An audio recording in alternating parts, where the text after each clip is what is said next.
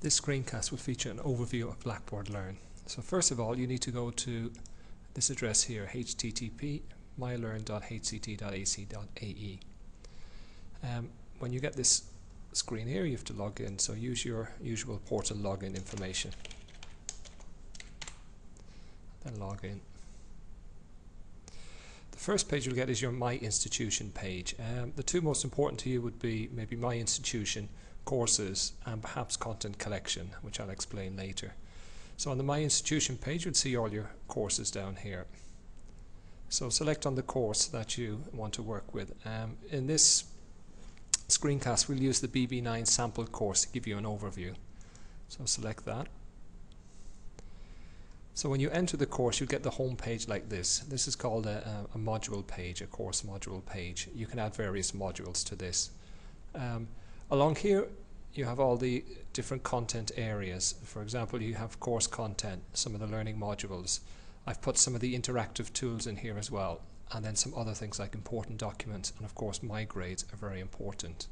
At the moment we're in the edit mode is on, like the teacher view in Blackboard Vista.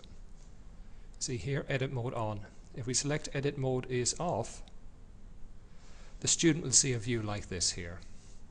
So we're going to work in edit mode on. So this menu here, unlike Blackboard Vista, is very flexible. You can add a variety of different tools and links along this menu. You can change the names as you want. You can do that by using this here. You can create content areas, blank pages, links to tools and whatever.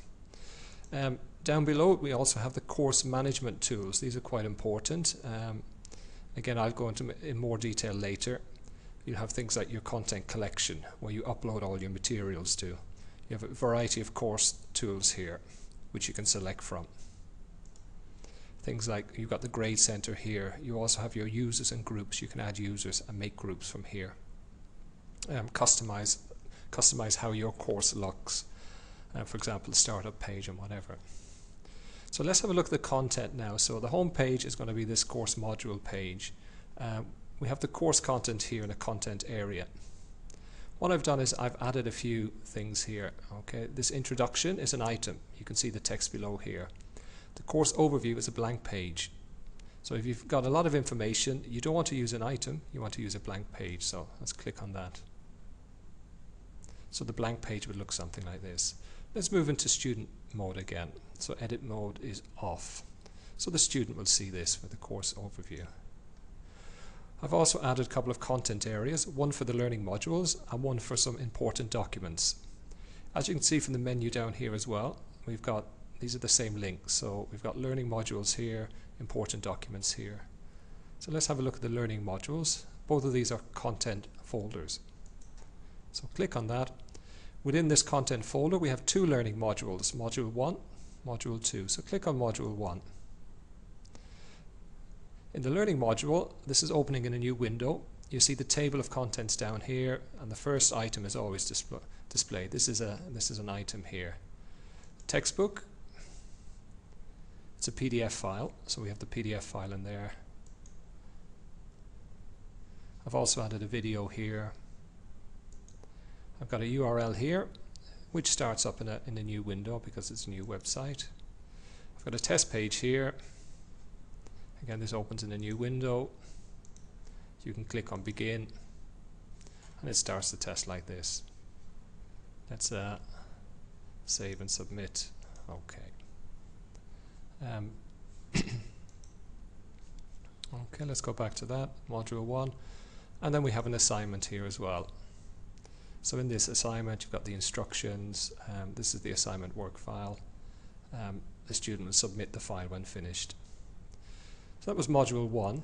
Let's have a look at module 2 now for some different items. In module 2, so module 2 opens up like that. Again, we have an introduction, which is an item. We also have the textbook opening up here. We have a mashup, which is a YouTube video. So we can watch the video here. The YouTube video will come up here. And now we can look at some of the collaborative tools. We've got the journal. This is the journal here. We can create a new journal entry. Discussion board. Here's your discussion board with the various threads in it. We've got a blog. Again, it's empty, so you can create a blog entry here. And finally, we've got a wiki. This is the wiki called Possessive Adjectives. So this allows students can add pages. I've added one page here myself, but students can add pages as well later. So they're the collaborative tools. Let's go back to the course content now. So back into the course content. These modules can be accessed from here as well. All the interactive tools can be accessed from here as well. So for example, if you look at the wikis, it takes you to the wikis page, and we just looked at possessive adjectives there. The blogs page, we see it there as well. The journals page, we see it there as well. My grades, okay, we can't see it at the moment, but students will see their grades coming up there. So that's an overview of a Blackboard 9 course, and as part of this training session, this ICT challenge, you will be expected to replicate this course here.